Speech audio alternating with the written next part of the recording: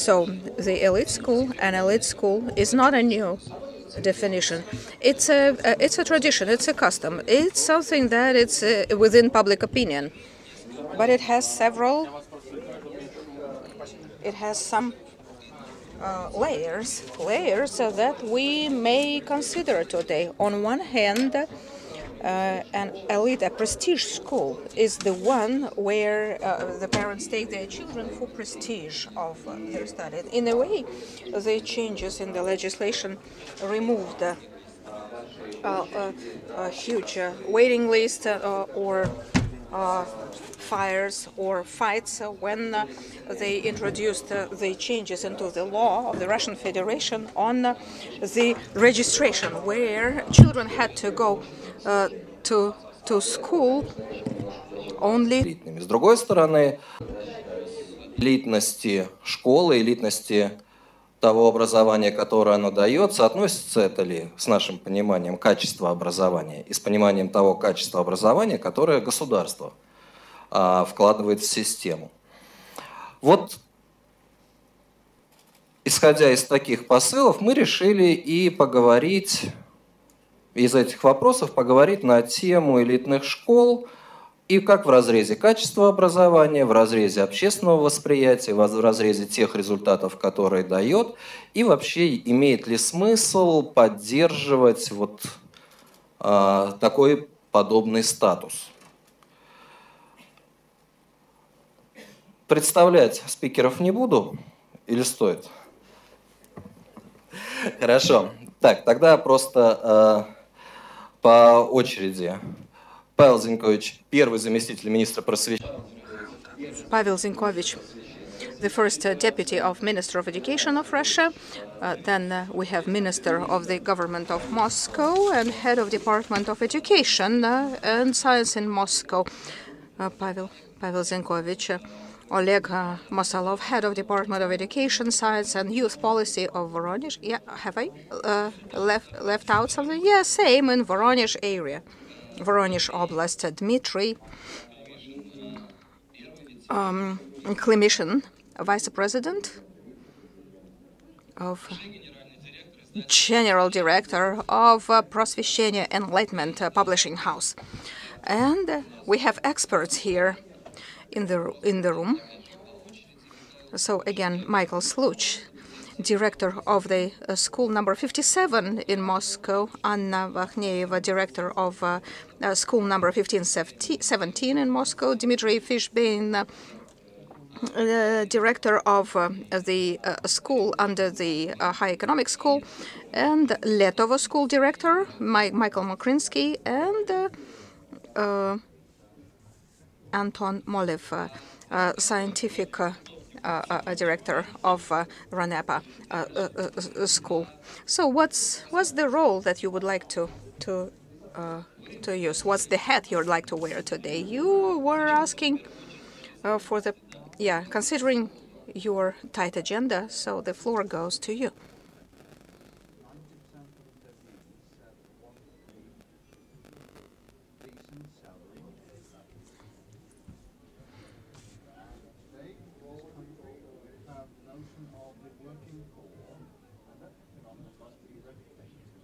First, I need to tell how I was invited to the session today. Vladimir Alexandrovich called me and said, "We invite directors of elite schools as experts. They will need to argue with someone. You know, we need someone for them to argue with. So you must come. It's a must. You have to come and say a word against elite schools." And as time goes by, I try to not to argue with people. I usually try to advocate things. I'm speaking in favor of alternatives, and that's why my speech, my presentation, I would like to call to name my presentation with the question: can an elite school be a mass-targeted school? I'll try not to give the directors a possibility to criticize me. So Yes, I'll try to speak less and show more so that you would have a chance to criticize my presentation. So if we use the principle, yeah, when you're absent, they badmouth you. Well, when I'm absent, you can even beat me.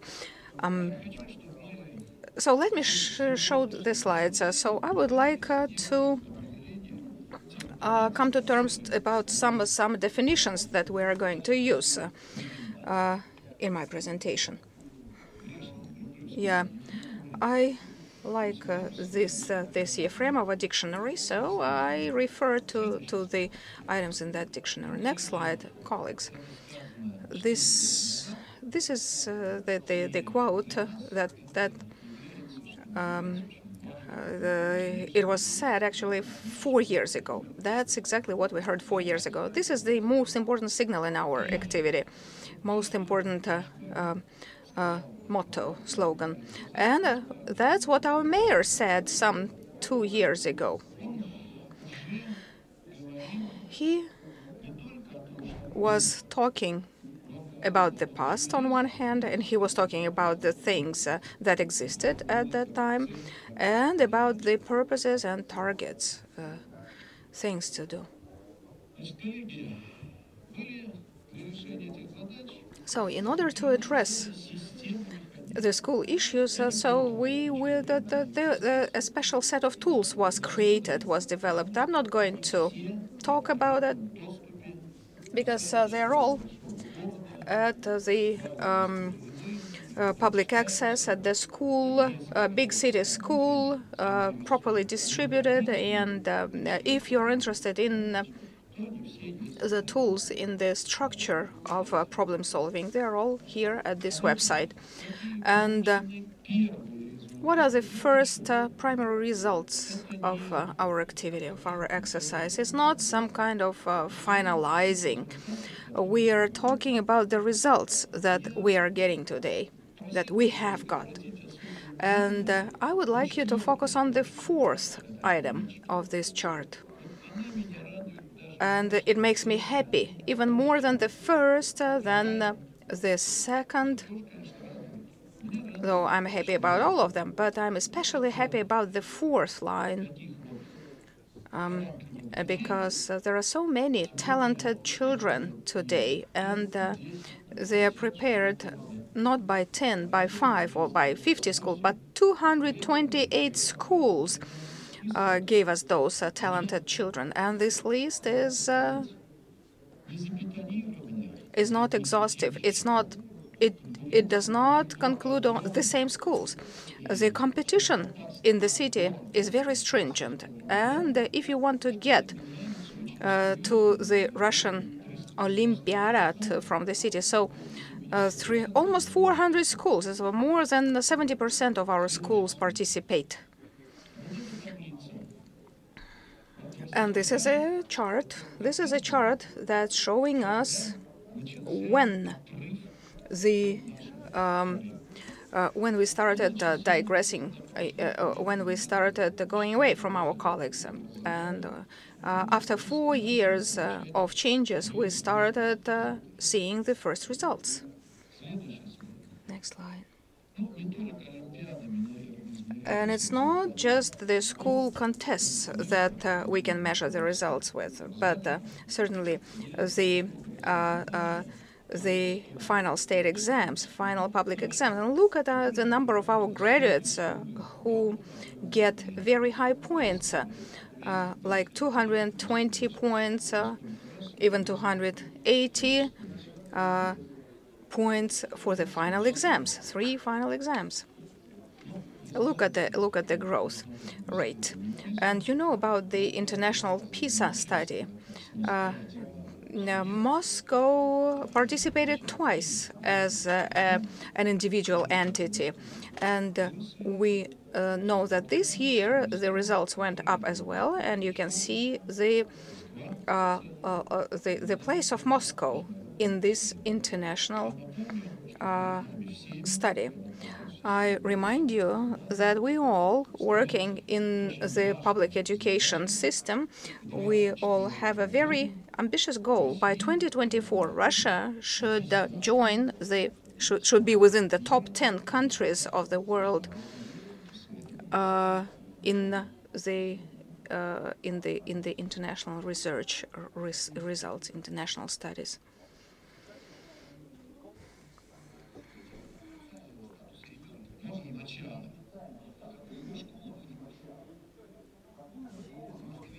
In Moscow,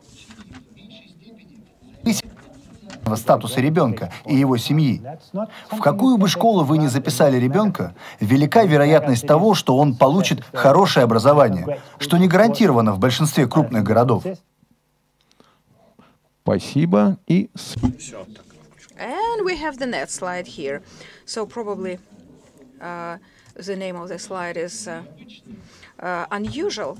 Yeah, the sin of desperation and pride, those two sins. They are, so we always have those sins, unfortunately, in this education system. And so our goal is certainly to try to go away of those two deadly sins. So the philologists will certainly forgive me for my favorite phrase that success is a noun in the past. So as like Vysotsky is saying, so it's only a moment that you are on the top, but then you drop instantly, and it takes time. So and that's the problem that we managed to avoid in Moscow, to get rid of that problem. We eradicated it, and I hope that the directors, the school directors here, will confirm what I say, that we got rid of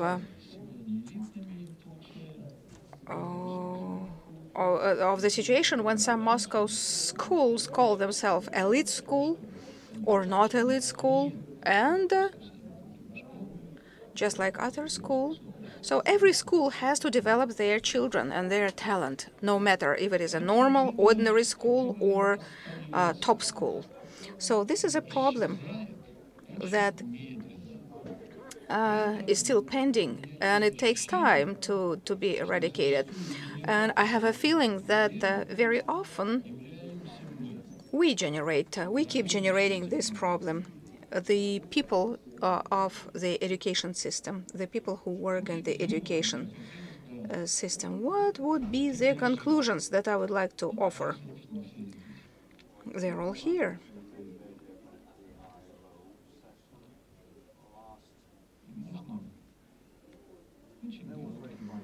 And we can have a short video here.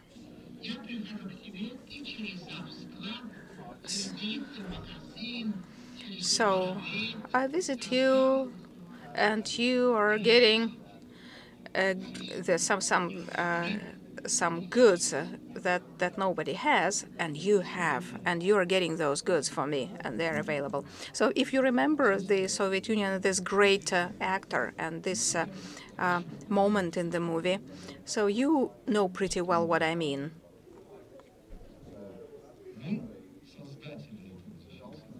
We create this kind of deficit where heating, or we are different from the character of this movie.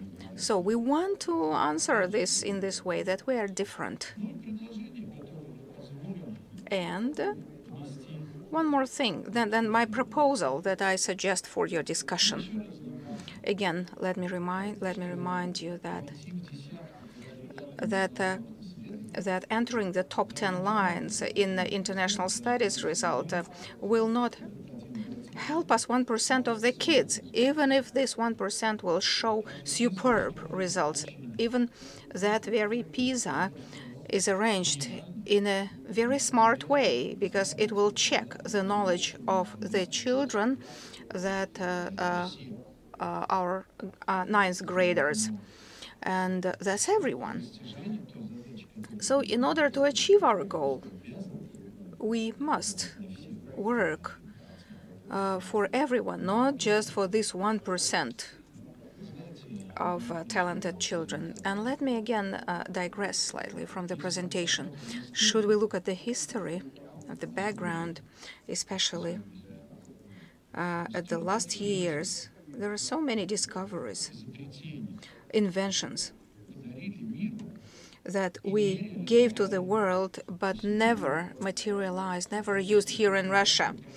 Because this very little percentage of the talented inventors that we have, and this large percentage, large share of people who then carry out those inventions, those great ideas, the ideas, they are far away. And this gap between this 1% and the general population of people, I believe, is dangerous. Not with the PISA failure, but the failure in economics. So, again, let me go back to the big city school, not to waste too much time. This side contains the description of all the tools in detail, the tools that we use to carry out the concept that I highlighted. And there's one wish, it's not mine, that I'm quoting. Now, I stole this phrase from a smart person, from a prominent guy. If you want to pass your competitors, you have to select the most difficult path if you want to overtake your competitors to win the race. So once the mic is mine, the floor is mine, I'll tell you, don't waste time. So this is the website, and remember, it contains all the answers to the questions that you might have after my presentation. So you will find all the answers there. Thank you for your patience. I'm done. Yeah, can I please clarify? It's not a question, it's just to specify slightly. A couple of years ago, in the education fair that Moscow conducts annually, you said that the scope of the changes in the Moscow education system only matches the huge scope of Moscow itself. And if in Russia we can find an agglomeration like Moscow, a mega city, then it can borrow the experience that Moscow has been through and implement. Otherwise, if you just try to take and copy, it won't work.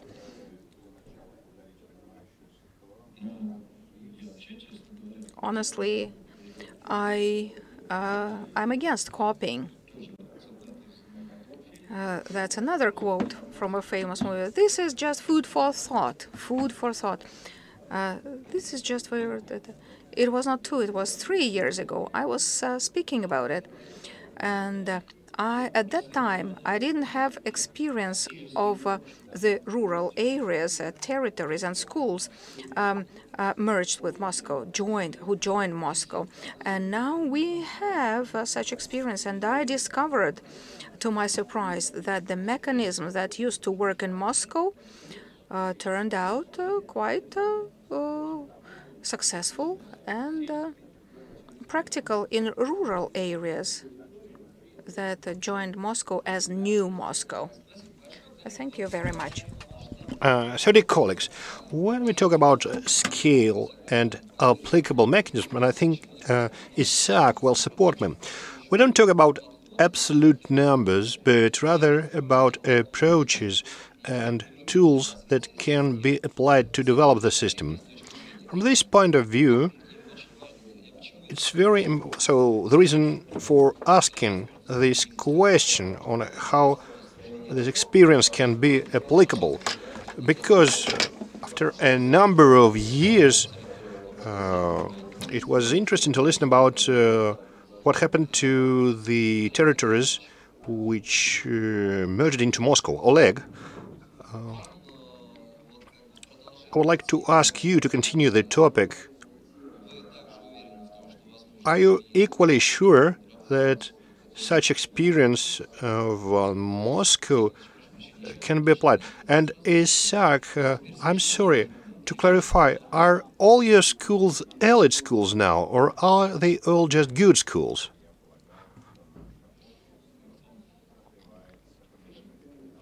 Those who survived the catastrophe is optimistic now. A quotation from a Russian poet. Our schools are optimistic.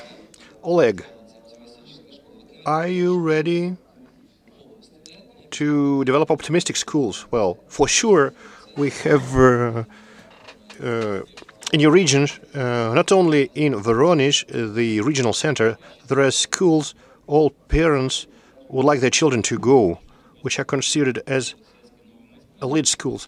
Well, to begin with, I wouldn't like to have a discussion about the rural New Moscow schools. But actually, the situation with the rural schools is a little bit different.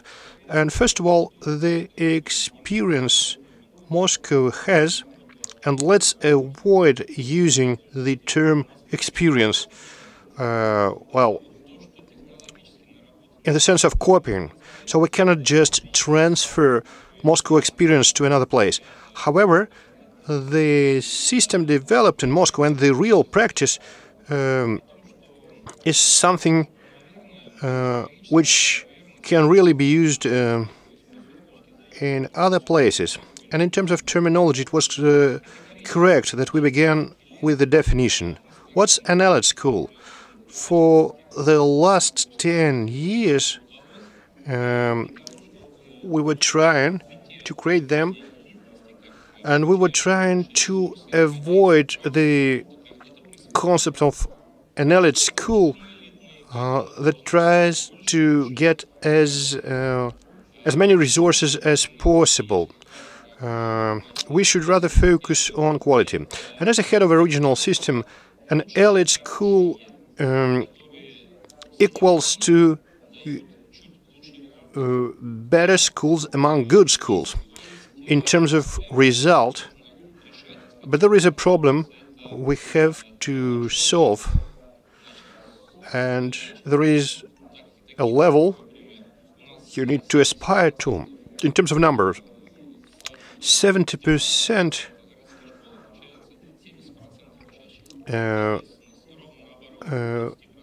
account 70% of students go to 30% of schools. And it's quite opposite with the rural schools. And this is the situation of equal opportunities for everyone. And you need to build your policy the way that in a regional center, and I think I got you a hint, Maxim, so people who consider themselves as an elite, they believe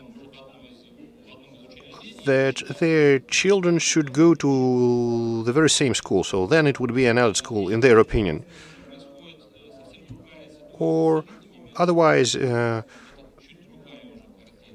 have a slightly different picture with the elite, so the demands of the elite would be quite different. And to conclude, I would like to give you an example. When you have rural schools which bring results, in particular in our region, in Voronezh region, which attract people, and people from other districts of Voronezh and other subjects of the Russian Federation's move there. And we have the multi-level education complex number 2 in Voronezh, which is in an old residential neighborhood, which is being managed for a brilliant director for 25 years, and they have a separate team of students at the regional school Olympics. And they are very stable in terms of giving the results, because they have a very efficient team, a team of teachers and parents and children, of course. And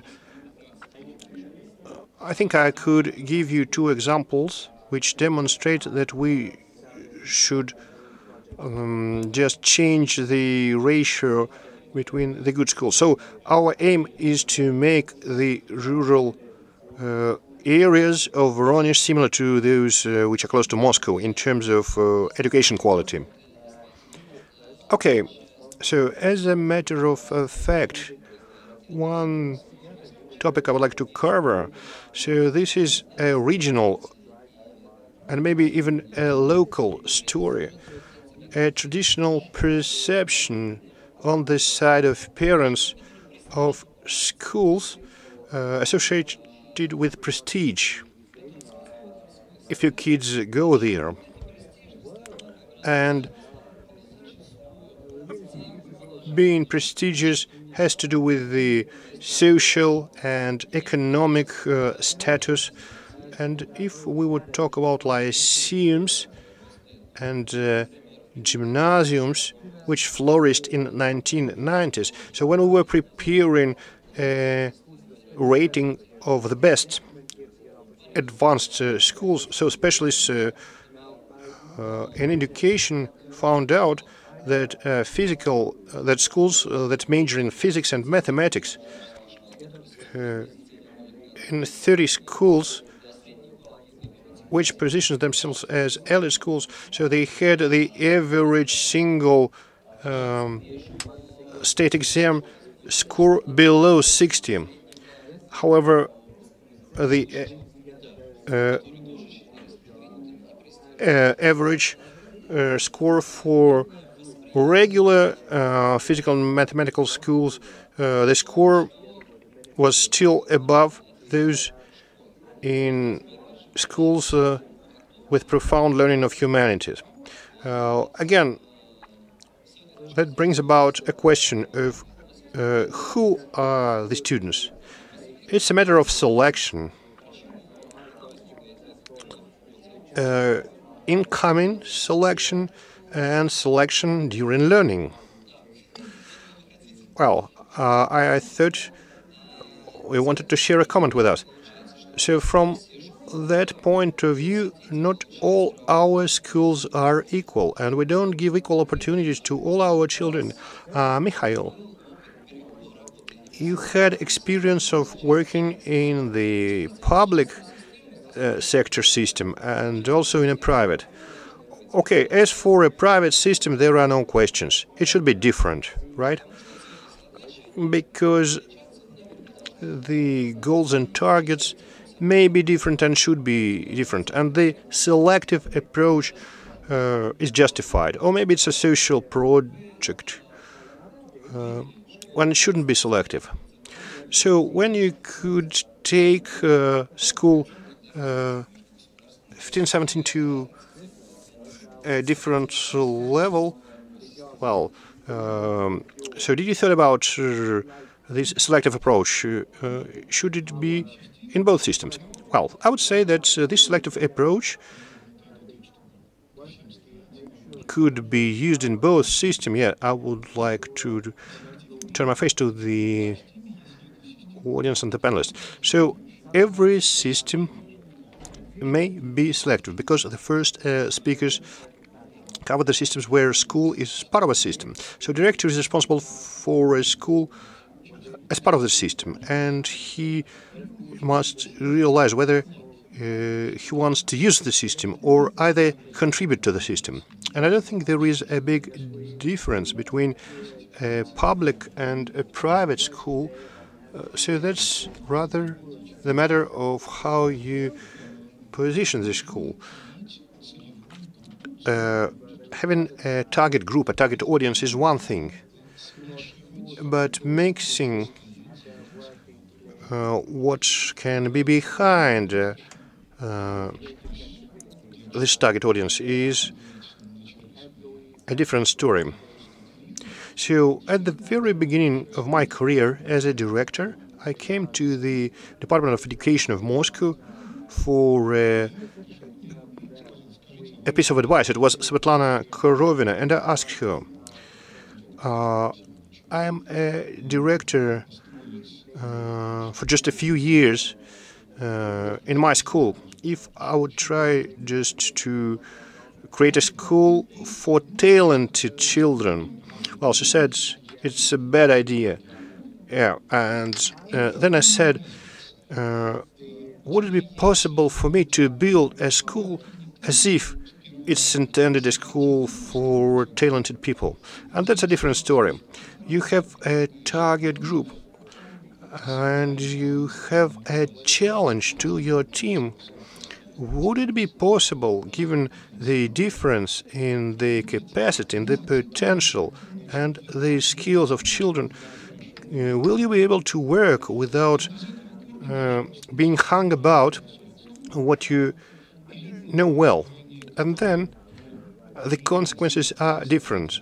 Elite education, which can cater for the diversity of skills and motivations of children, is a school that would solve problems the way you could share with others, and which could render this function not to the children alone, but to the entire system of education.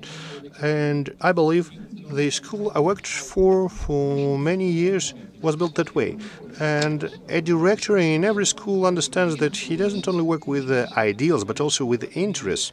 And what are the interests which can undermine the very idea of the elite education, so that you could criticize it absolutely painfully?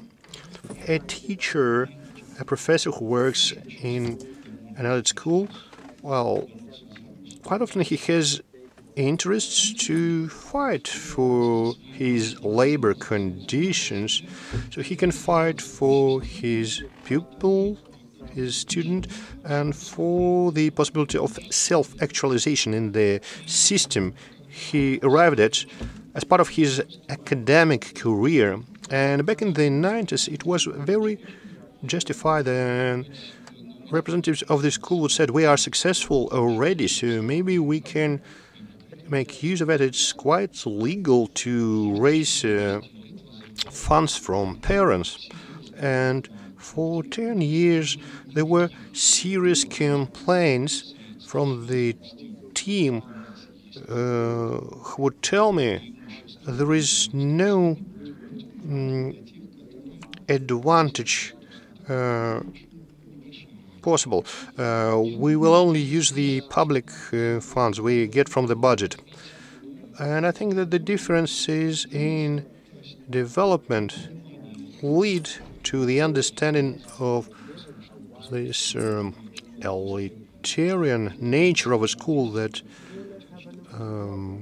makes it very popular among parents which want it to be a special sort of social club, and also among children that would like it to be a monotask school, or a task having a very narrow circle of targets. So if a school would select the right way for positioning itself, then the elite based character would be the quality of education on the verge of the demand from the audience, and the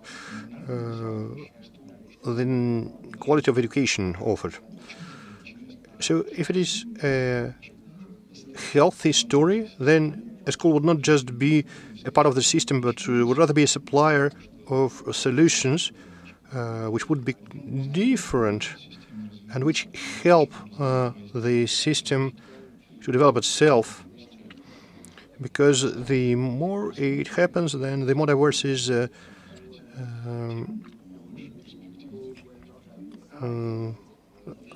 range of opportunities for development, and the more are the prospects for the progress. So if I understand it correctly, the school has to look at itself and to be honest in saying, so I as a school is ready to work with only one type of school children. If I take them, then the result is good and I would look nice. No, it's quite the opposite. The school would say, no, not the selection criteria are important, but what is important is how I can respond to unexpected requests. I get after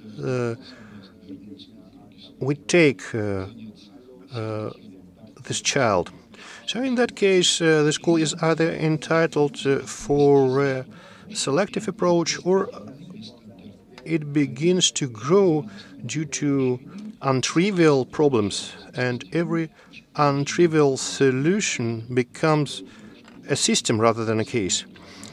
Because only a school which responds to new challenges can develop continuously. Thank you. Thank you so very much.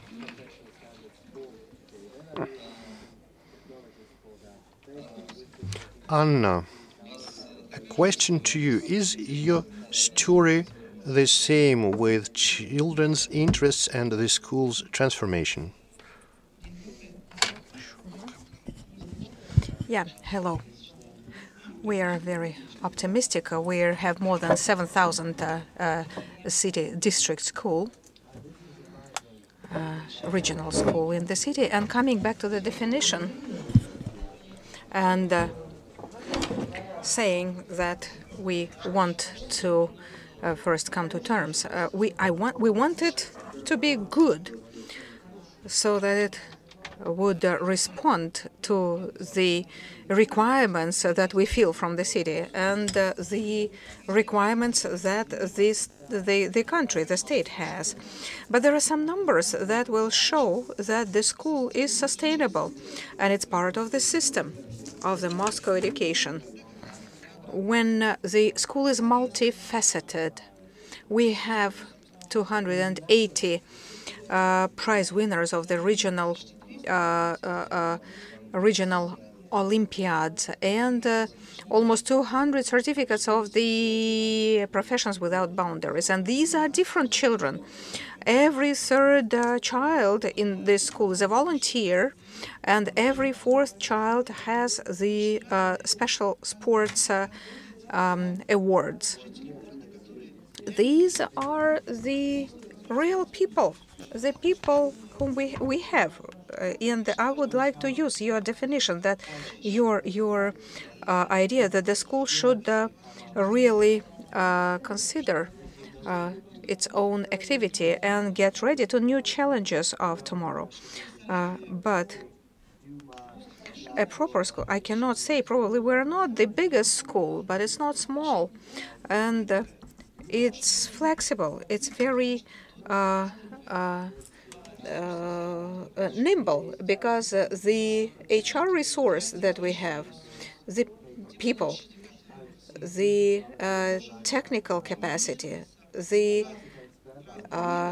buildings that we have, this space that we have, we can be flexible with it and combine and be quite sustainable. I believe that some single department schools are less sustainable. I guess that's all. I hope I answered your question. That's what you wanted to say, but not exactly. You didn't answer my question. I did not call you to the blackboard. Look, 7,000 children, students. Then how can you build the system of considering the interest of the children? Yes, as for the interest of the city, of the state, of the public, that's clear, because we can read it in the document, and there is a purpose setting by the state. But how do you let the interest of the children to be expressed? 7,000 people. How do you group them by their interest? We do it by all possible ways and means. We position our school, and we insist that we are a school that is permanently in the dialogue with the family, and families are free to suggest, to comment, to question. We have a pool of additional courses. When we see a child, we don't tell him where to go for complementary education. The child will select on his own. And we perform researches, polls, studies, and we offer things. But you can always write and say what is missing. Every year in particular in the pre-professional education, in the college education, we create a new package every year. For the 9th graders, for them, we create a special new package in the 10th grade. And it's all in the open access at the website of the school. And we keep studying this question. And certainly we have options. There are Olympiads, competitions. We monitor it. It's a technologies that we use. We work a lot in the virtual space, and in this respect, we are trying to replace the paper document, and then we are switching to electronic documents. So the children are not getting lost in this big space, right? So they can always find something that's interesting for them individual. Thank you very much. So let us try to shift gears.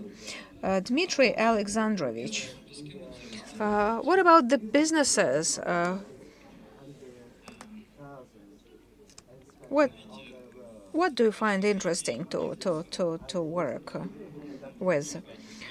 From the point of view, from our publishers' business view, we certainly want to work with the state schools, public schools, and mass schools, because it's mass production that gives you the economy of scale and savings and reasonable costs. But speaking about some individual approaches, like training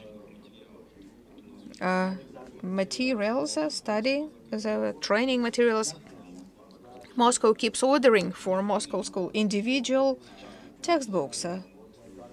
We used to supply especially PISA or language textbooks, especially for Moscow schools. So when there is an individual request from the bottom that's going to the top, I believe that's certainly important to improve the education quality. And the business will welcome the initiative targeted at the results from the. So business should also. So business requires results. Otherwise, it's not business; it's something else. So any endeavor, any initiative on publishing some new things is always welcome. We always welcome those challenges. So that's from the business point of view. But looking at some individual solutions for some restricted group of people, so then the cost goes up. And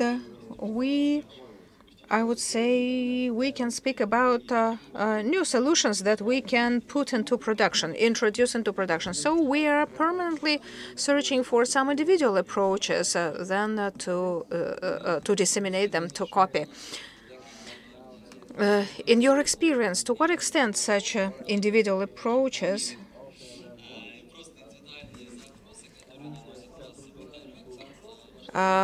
so how successfully can you scale those individual requirements? We try to process any requirement and then test and see, make a pilot and see what it comes to, because there are unique individual developments that will never become the developments of scale. But even on small scales, they're giving you good results. Speaking about textbooks will never give results by itself, because you need a professional teacher who will be able to use this textbook. And that's why it's a two-way road. We need feedback from those who uses our product, who use our products. And so once we never had new development, new textbooks, we would have never changed and developed new textbooks, and new materials wouldn't go to schools. It happens quite frequently, and for the educational system, as we can, you cannot if you educate people, you don't have immediate results. Sometimes you need years and sometimes decades to appreciate the results of the educational changes. So it's not an easy task. There are always innovations, new textbooks, new ideas, and we shall keep working with it. Coming back to schools. Michael Ilyich, your school is a little one, to Moscow standards, right? Yes, it's not big by Moscow standards. So, you think about 2,000 children in a small region. Yes, in fact, that's how it happens. That's true in this respect. 2,000 students, a mid-sized school. We understand that 2,000 children are getting the same conditions for training as 2,000 in a municipal, in a part of a city is a different ball game. So, as a small school, 2,000 students in Moscow, only 2,000 kids. Do you consider yourself a top-notch, an elite school, high class, in terms of the requirement? So Isakovich just said that he was summoned here to discuss, so I also spoke with Vladimir Alexandrovich approximately 2 days ago, and I was coming here without clear understanding that you are going to call me, what you are going to call my school, elite or not elite. It's a difficult question. Yes, I had a school where parents are interested and that enjoys demand from the parents. And this is a good case. So we try to understand how the situation looks from inside. It's clear that it's a math problem. It's not the life sciences. It's not the humanitarian sciences. But the system is diverse, is very diverse. It cannot have a mean, same temperature, same. And in the education system, it cannot be the same everywhere. A school director is not a head of regional or federal education system. You certainly want the best for your school. Every director is trying to make his school successful and develop it faster and stronger. And I didn't like the name elite schools in this panel.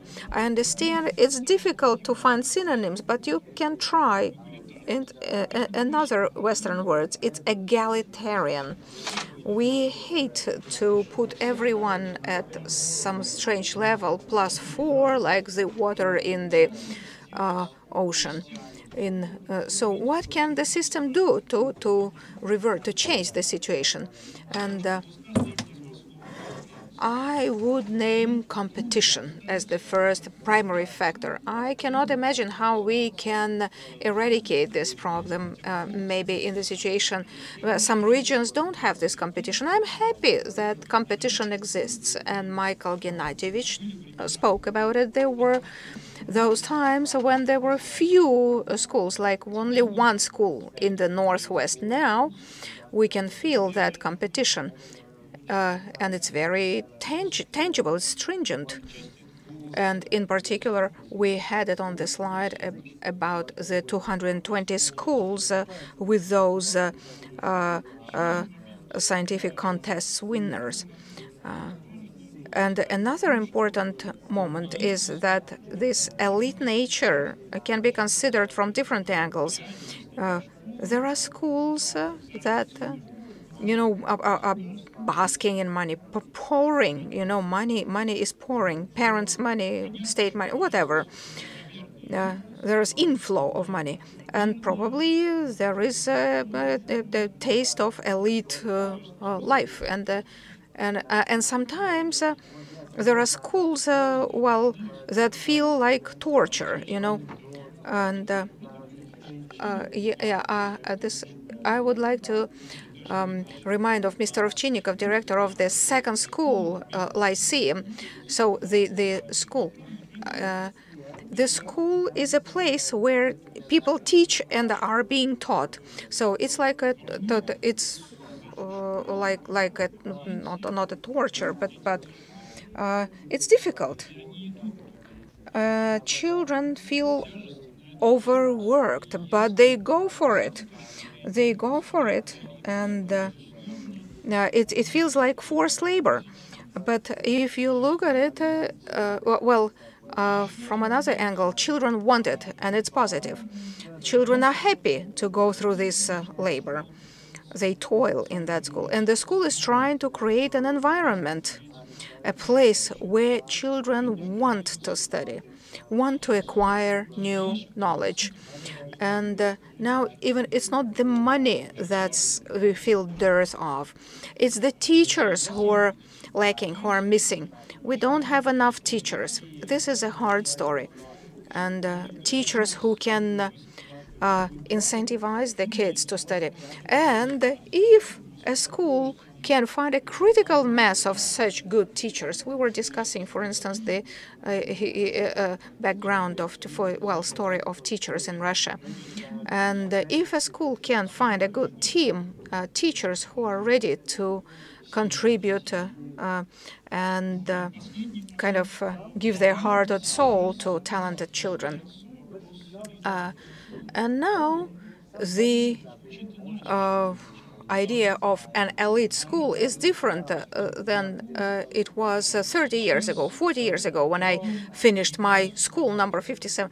Now, a child is not a property of the school, and the children develop in the system, not exactly the school, or 57 or 1535. Those smart, talented children, strong children, we understand our contribution. It's only 3% in their development. It's both the family and some people like mentors in the city at the level of the city who incentivize them, and many other factors that help them to study.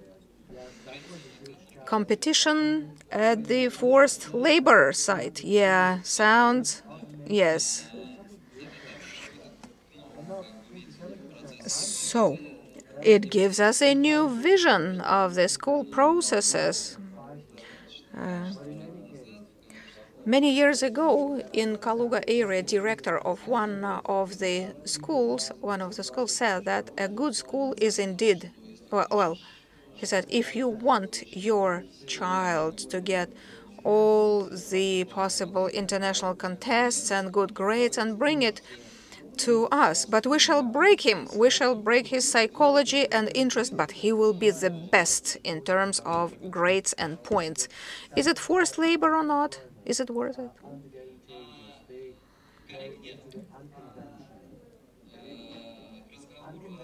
So speaking about hard, forced labor, toiling, and the results, Dmitry Efimovich, Antonovich, you are representatives of higher education.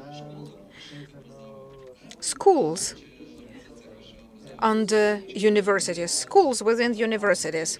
So from this point of view, you need to be to have elite nature. It's not just you are preparing your training, teaching children because you have to.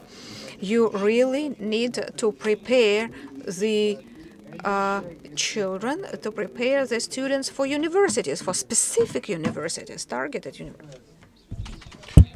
Okay, look, I would not differentiate our schools from the general purpose secondary schools. So I think I was invited to argue, and I will try to. I think it's not about being an elite school, but about diversity. We have demands among children and parents in a big city which are so diverse that I think we need different types of schools. And I think we are very different from what Mr. Letov or Leonid and other schools have. We shouldn't discuss who is better. but we should rather ask ourselves what concept, what school concept matches the interests of children and their parents best. So that's a question of the need for different schools for different purposes. Then the headmaster, the director, should think about a unique nature of his school. So this way is a little bit different from what Mr. Kalina was talking about. So this is my first idea. Secondly, the social environment is a very important component. The company of people around you, or like your team, it depends on the social background of children and parents, and my connotation here is positive. The way it's being created, I don't think it's up to us to regulate it, so this is something about environment and the school's concept. And I believe that this is an important component because children will graduate from the school with the social networks, with important connections. Okay, number 3 is the selective approach. I believe that at the moment our methodology for selecting students which are admitted to the Lyceum or the High School of Economics is not the best. If we would have the opportunity to take all the children, we would probably do this. And that's about the material conditions and training for the Lyceum curriculum without payment. So I don't think that the intellectual way of selecting is the best possible. If we would figure out how we could talk with 6,000 people and realize if our concepts and goals are the same. So this is not about trying to select the best of the best, but we would rather like to invite those who are like-minded. And of course, I'm talking about the senior grades, which is of course different with the elementary schools. I would like to talk about the synergy, and I would think on the diversity of our environment. And it would be ideal if all sort of people would find what matches their interests in this very complex life we have. Okay, it's my turn now, and I'm happy to welcome you all. So I would like to continue this discussion about alternative options, about Lyceum of the High School of Economics and the one of RANEPA. But I would just like to share ideas with the audience. And if you would like this provocative title, will the bubble of elite schools pop? This is no provocation, or this is rather a double provocation, because the authors of the questions invite us to have a discussion, but if we answer in either negative or positive way, then we probably admit this dilemma. So then it's not a provocation. That depends on the concept of the word elite. I think we are all unanimous about our perception of the word. And my second comment is also linguistic. We should think about the etymological roots of the word elite. So, as it was mentioned, so it is quite often connected to prestige, but the etymology of both words is different, because prestige is about cheating etymologically, but an elite and an elite status is about choice from the point of view of the word origination. And in that sense, the elite nature is very much defined by the choice of the parents. And I would also like to comment on what's going on in the region. So the Lyceum of RANEPA is an environment where parents and their children have choice. And that also includes 13 more schools. And in other lyceums we have students from the region. So that's the matter of choice by parents. So we have a city project from 2012, and it allows us to give a good answer to equal opportunities. But schools are very different because Moscow is huge as a city, and all these differences should be very much in line with the opportunities of the schools and the capabilities of children. And the ministries, school have different selection criteria, so of course they all want special talented children, and we are envious about other schools that have good children as well. But the selection criterion our colleagues from the higher schools of economics try to find, so is a system of identifying friends and enemies. Are you sure? I'm asking parents here. Michal mentioned the term forced labor, but in the same rooms where the rector would welcome parents and children, said, I wish you a hard work in your studies. This is the only way to arrive to the result you need.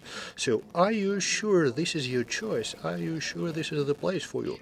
Then selection and invitation for a dialogue would be the main principle. So, in a mega city like Moscow, the education system, should have options in the way it can develop. Thank you very much. Oleg, going back to what you said, Voronezh. So, I would like to ask you, if higher schools in Voronezh have high schools attached to them, and no, and is it possible if Voronezh State University would open this so-called pre-university or pre-universiarium? I think there will be a big line queuing for that. No, I don't think these. To have a big line, you need to understand what the distinguished Voronezh State University will offer to the students and how it will be arranged for.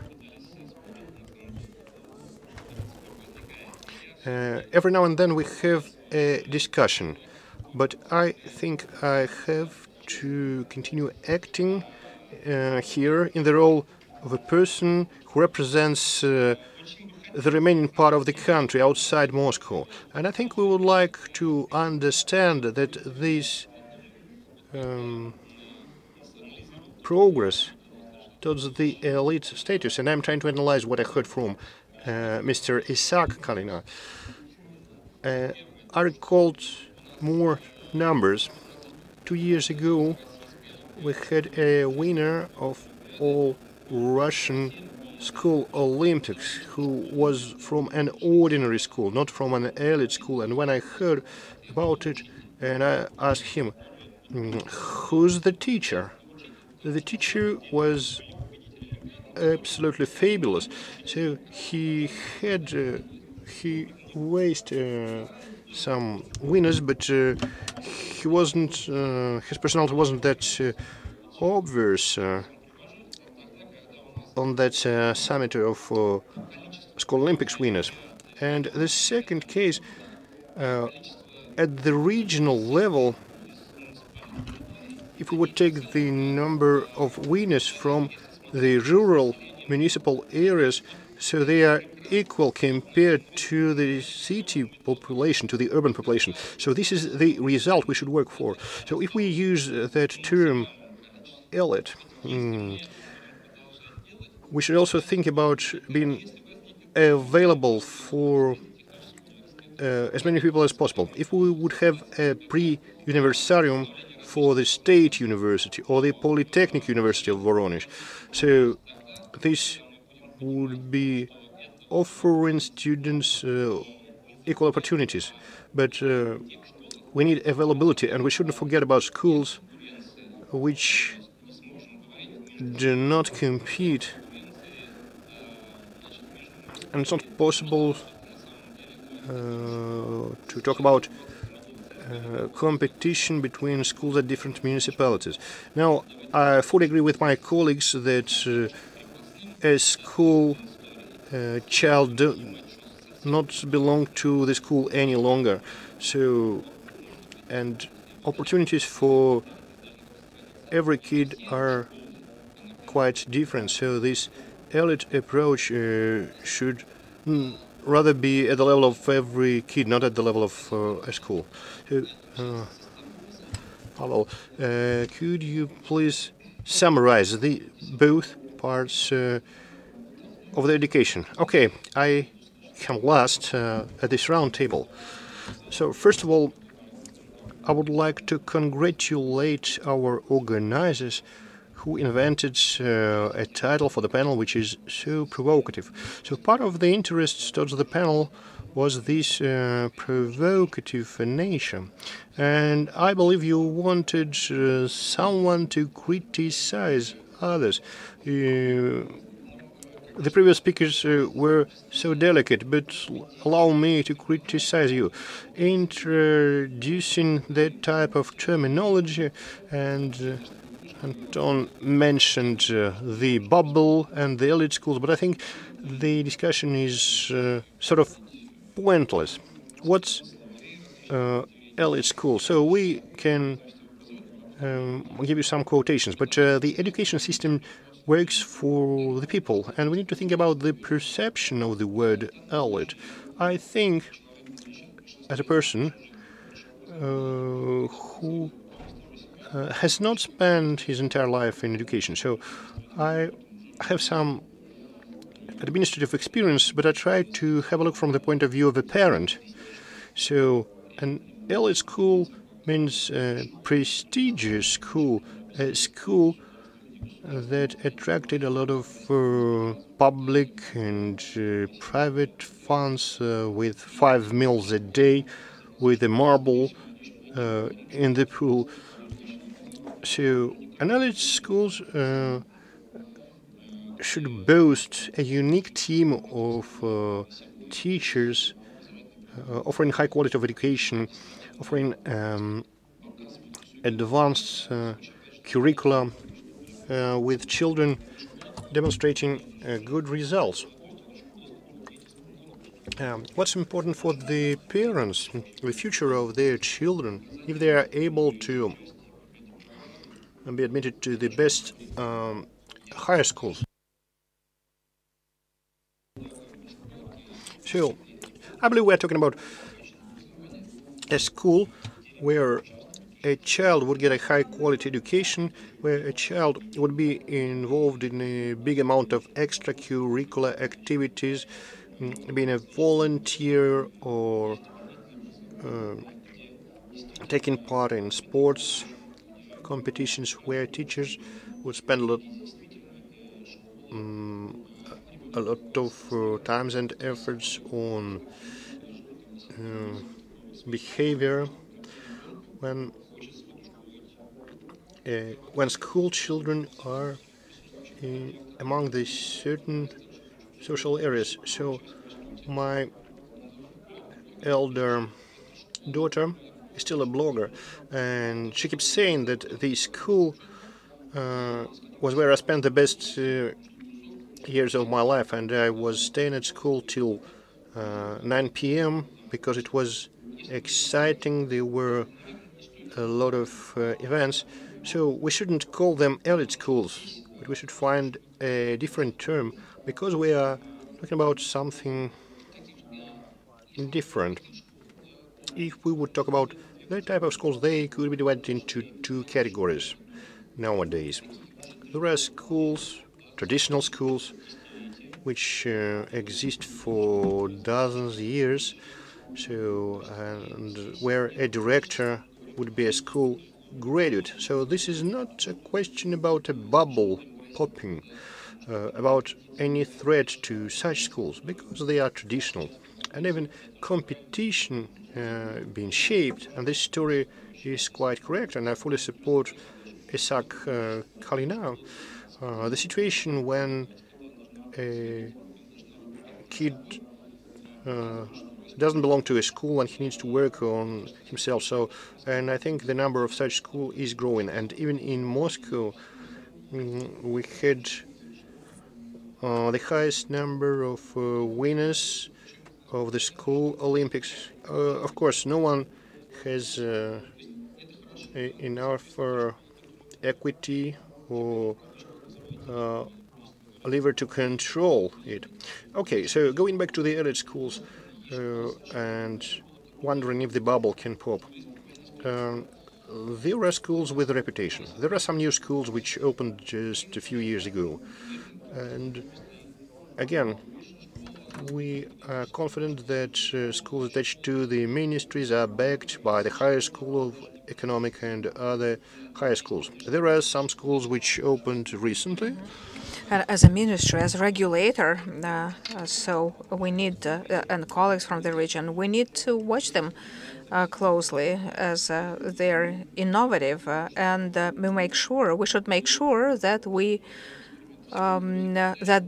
this pilot project does not fail. The problem of the secondary education is that something you cannot unmince the meat. If a test, an experiment has failed, we cannot give a child another education. Probably something, for instance, if he's a bachelor in the university, if something goes wrong, he can still change, but not at school. That's why, as a ministry, we are being overcautious. We certainly advocate innovations and new methodologies, but you need to think twice, because the price of an error is disastrous here if something goes wrong with our pilot innovations. We need to watch such new schools, but we cannot say that it's a bubble. We certainly, it's not a bubble. In any education system, both in this country, at all times, we used to have schools that I will remove the word elite. We had schools with higher results in certain areas, and I believe it's not so much the financing, but the good, unique pedagogical team, the teachers' team, and schools like that are flagships, and the system needs them. And what the business colleague told us, probably such schools are not as interesting for business as a market of textbooks, but these are schools where we test the methodologies, new practices, maybe out of the solutions, unique solutions that we can just copy to the whole system, make them out-of-the-box solutions. We shall certainly not be able to make all 40,000 schools of Moscow like the pre-university or School 57, but we can certainly use and borrow some technologies from them. And we should consider the experience or process of new educational standards. We have included several items that allow the schools to have more freedom. And you are a member of the council, so they certainly should have structured content. But for schools like that, we especially give a leeway, so freedom to to continue be creative, to continue being creative. And in this respect, again, coming back to what we started, criticizing the organizers, we thank you for this header.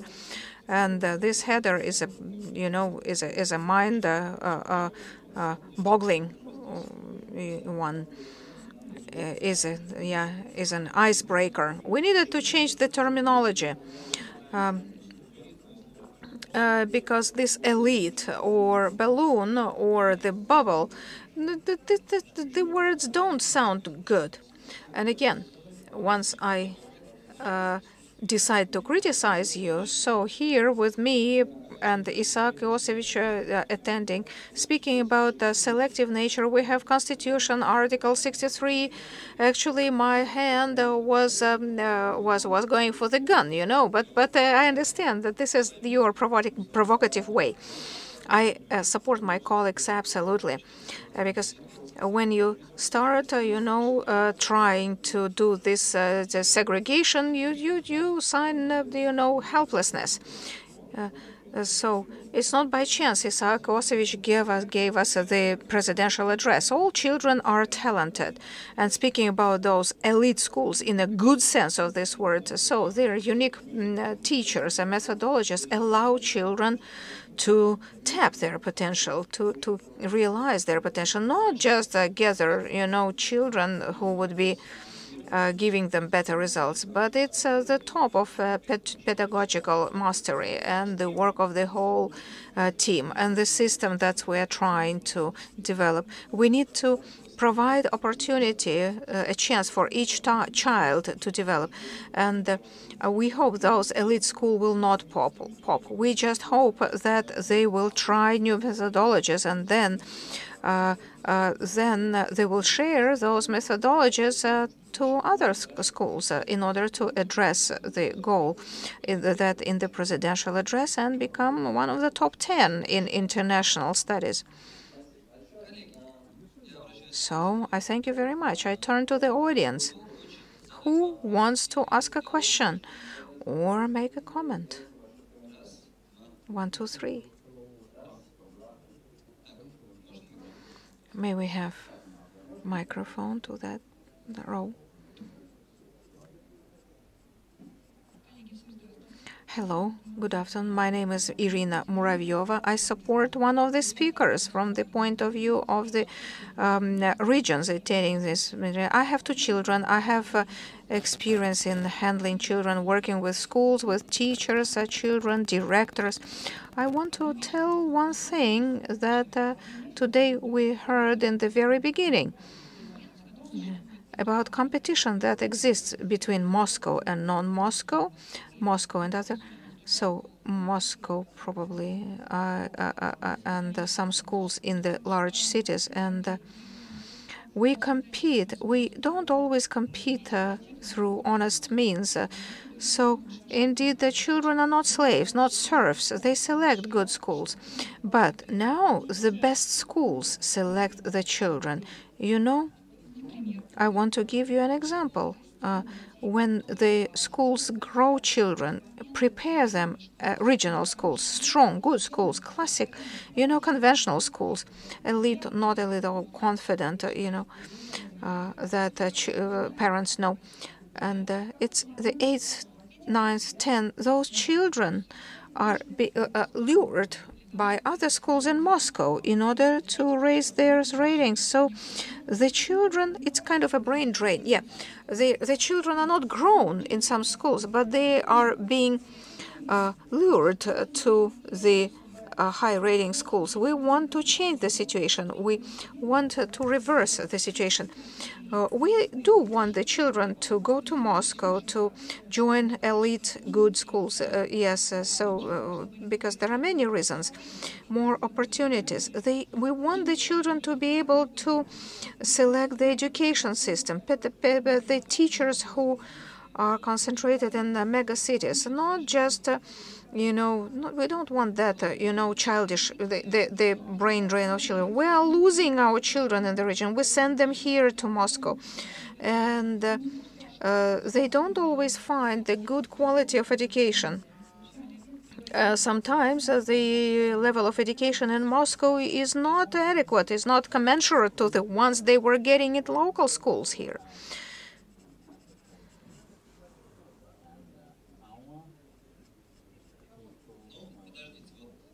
Wait, we have this lady here, and then your question.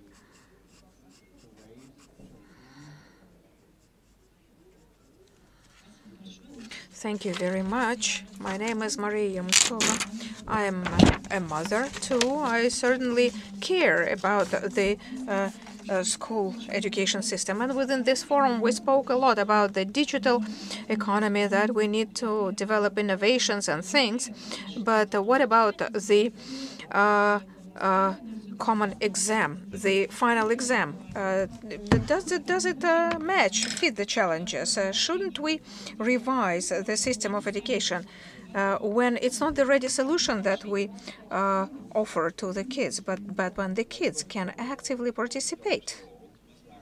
I think your first part of the question and second part of the question are kind of, let me break down the question. Let me move away from you if you want to break something. Yeah. Let me start with the second part of your question. Yes. If you ask any school director, regional ministries, we all understand that the key goal of the education system, both globally, not just in Russia. So, because I'm in charge of international cooperation, and we keep talking. So it's teaching the children learn throughout their life to be active, develop social skills, soft skills, because people don't understand what's that, but everyone is talking about it. And so set the tasks. Self-education, get the help of the teachers, use all the modern innovations and information technologies, especially for this country like ours. And it's exactly the communication technologies that we can provide equal rights and equal access to the best knowledge, best methodology, video classes, video lessons, virtual sightseeing, both for children of Moscow, St. Petersburg, large cities, as well as for rural kids.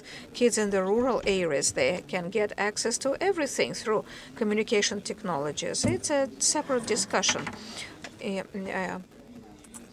And we may arrange it probably at the next forum and speak about it. It's a separate story. Digital technologies in education. As for the SAT exam, as far as I know, yeah, are you a student of RANEPA? Yes, great.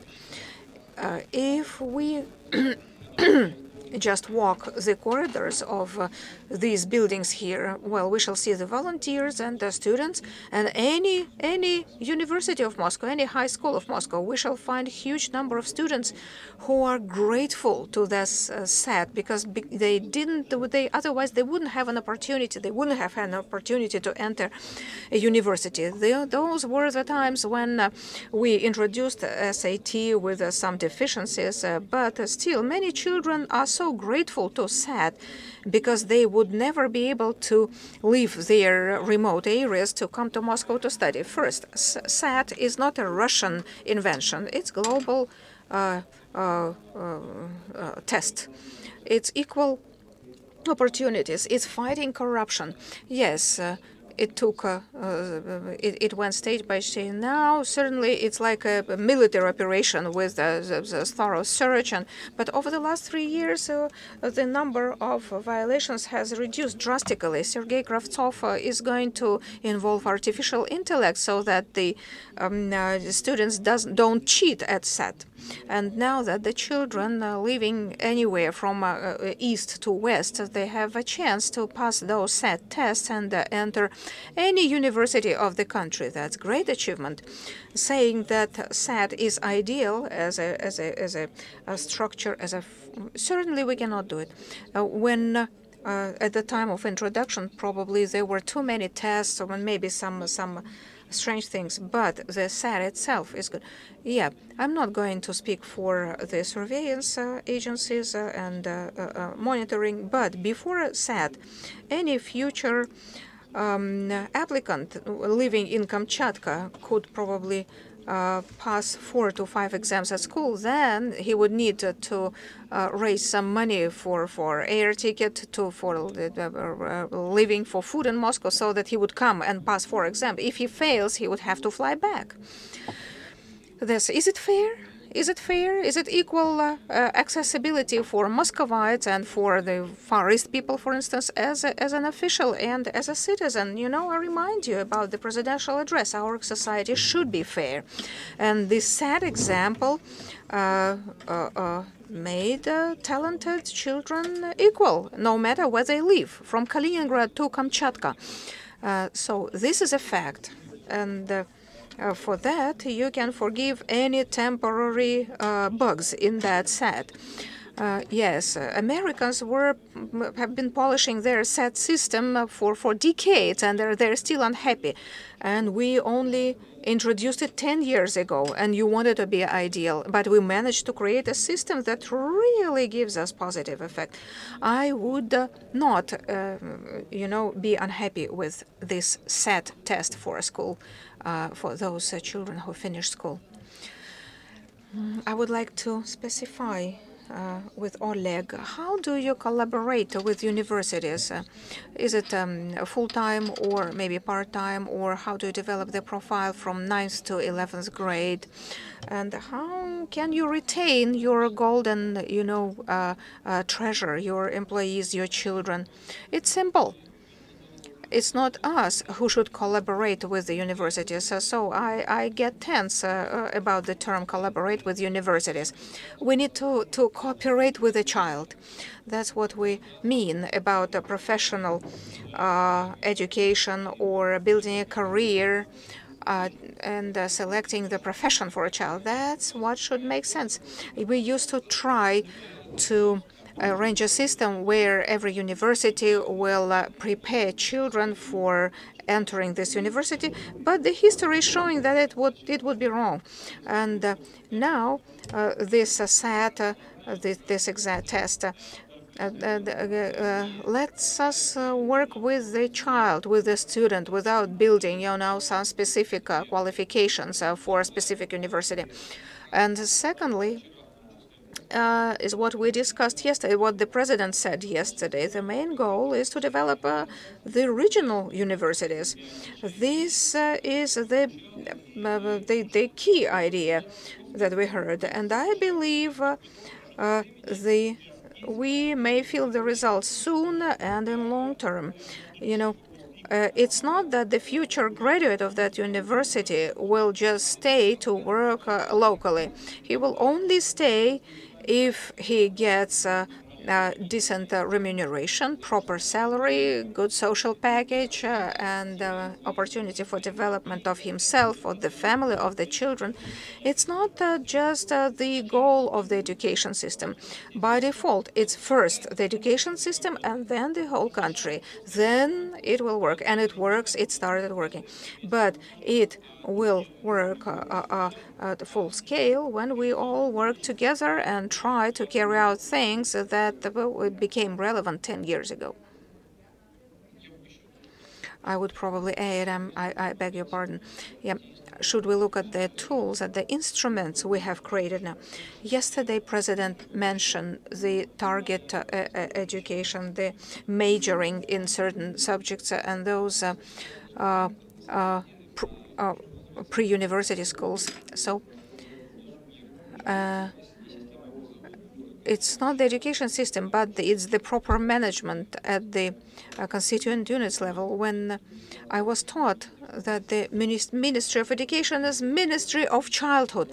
Ministry of Education is the one that is in charge of the labor market. Any young person who got a certificate of a prestigious university will go to the place where the salary is higher, the living conditions are better, where there is social infrastructure, where there's the chance to create a family and raise children.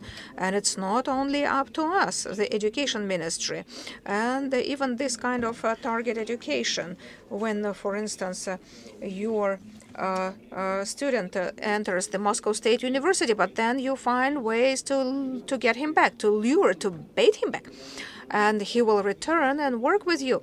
This is exactly what the regions should do, and our colleagues from the Higher Education Ministry will provide quotas for special education, target education.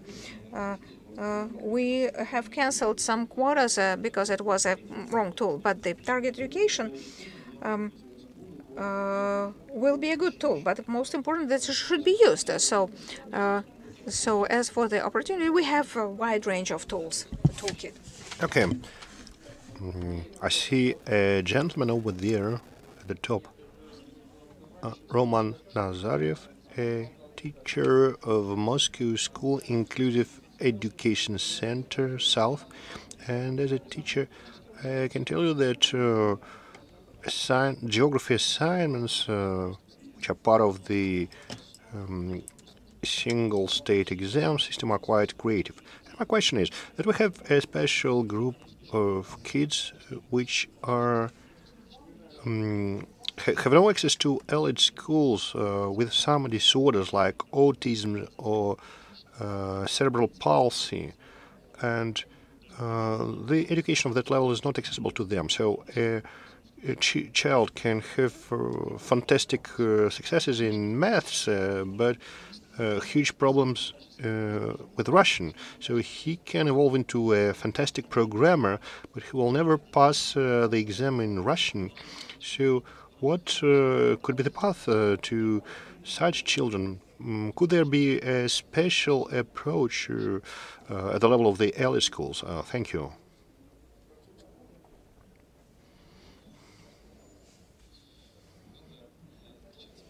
Okay. I don't think I can fully answer your question because I think there are two components. If we talk about children with disabilities, this is one story, and we do a lot with our colleagues from the Ministry of Education, like accessible environment for elementary school and high school. So for secondary school, there are programs being developed. So they are special children with disabilities and health impairments. I regret my colleague, who is a professional defectologist, is not with us. She could comment on that professionally. If you're talking about children that are genial in some areas, but are reluctant to study the subject, of course, and we can give you some examples of Nobel Prize winners which were doing poorly in some subjects. Well, I think this is not a question you should ask to managers, to ministers, to school directors, but rather to teachers. And in Soviet times we had a unique system of working with talented kids, like talented in maths but without a good knowledge of Russian. So this is a very narrow, a very special category of children.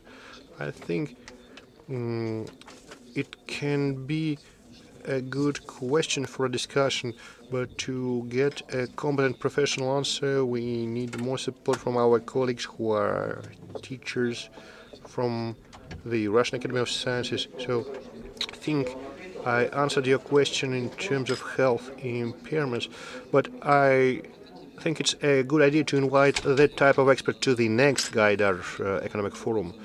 Well, actually, there will be a number of seminars organized later in the year, and this is a good topic for a workshop, but maybe not too much suitable for Q&A session. So, okay, the last question. No, someone raised a hand below. Yeah, please pass the microphone. good evening and thank you. And so could you please introduce yourself? I would like to point out some aspects. So I am Elena Petrushna. I represent parents here. I represent an ordinary Moscow school, number 1568, Marino district, which is among top 100. And I would like to pay your attention to one aspect. President Putin mentioned yesterday during his annual message. And my proposal from children and parents would be, and we have Moscow's minister, Mr. Kalina, and representatives of the federal ministry. So I would like to tell that in education, we really lack an aspect of conditions children have when they are educated. We need healthy food. And remembering yesterday's message of the president, I would like to request you to create conditions in Moscow, as I'm a mother and my kid lives in Moscow, but also taking care about all children in Russia, so they should have access to fresh meals. It should be available to everyone, because sadly it's not available to all kids of Moscow at the moment. Thank you. I'm more than sure. So this topic has been raised a number of times, and we had experiments throughout the country, and it was reflected in the presidential message. So of course there will be a solution, no doubt about that. Thanks for your question. So I feel your pain. So this is a question about meals, and Tatiana knows it well, and we spoke to her. So the quality of food is very different, and well, we are all focused on that. We had a draft law, and yesterday the president commented on it, and our aim is to provide hot and fresh meals to all kids from the 1st to the 4th grade for free. And I think what president meant yesterday is that we don't have a problem with assisting the subjects of the federation with money. The problem is with infrastructure. We will assign money, but there are no conditions for cooking and even warming up the food. So our target is 2023. So, and we work together with the Rospotrebnadzor, so the supervisory agency for consumers market, and we understand what schools would be added to the program. I believe that Moscow schools always had conditions, and I think Mr. Kalina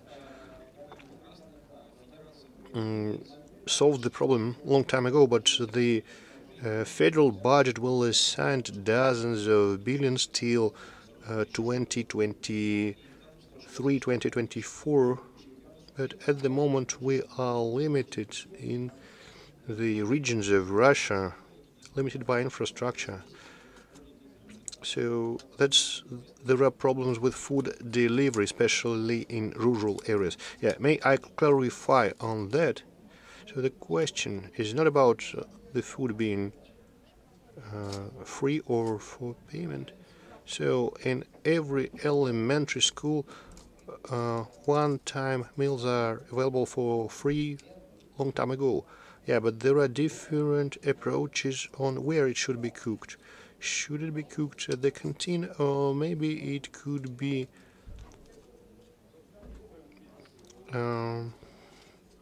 cooked somewhere at the factory, but believe me, when you try to organize, we have 4 million diets per day. So the topic of food safety will become first the priority over all other aspects. So because industrially produced food is much safer compared to everything other. But we will try that in all kindergartens. We will keep the kitchens. Well, but when you have 4 million diets a day, this is a serious number.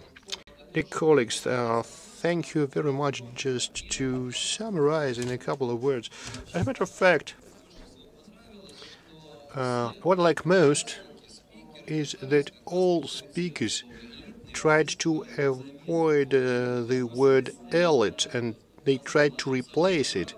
And Pavel, you are quite correct that we need to change perception of the terminology.